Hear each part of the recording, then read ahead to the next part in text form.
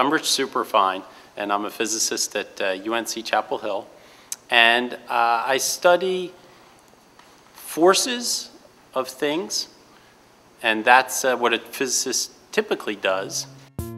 Simply put, life moves.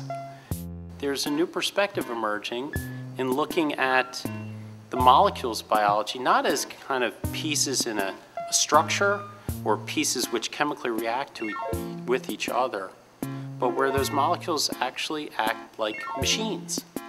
You can look at some of these biological molecules and they look like motors, or they look like cars, or they look like cables on a bridge.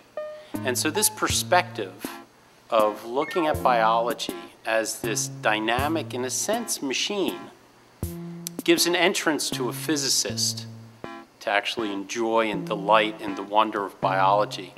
If I showed you images of some of these proteins that act like molecular motors, that's what they call them, molecular motors. Some of them actually have 2 feet, and they literally walk along filaments that travel throughout the cell.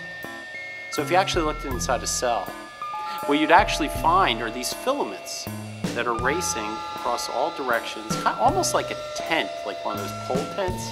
And what you find those filaments are doing, they're microtubules and they're called actin filaments, is they both support the cell and give it rigidity, but they also act like highways in a sense for these molecular motors to walk along.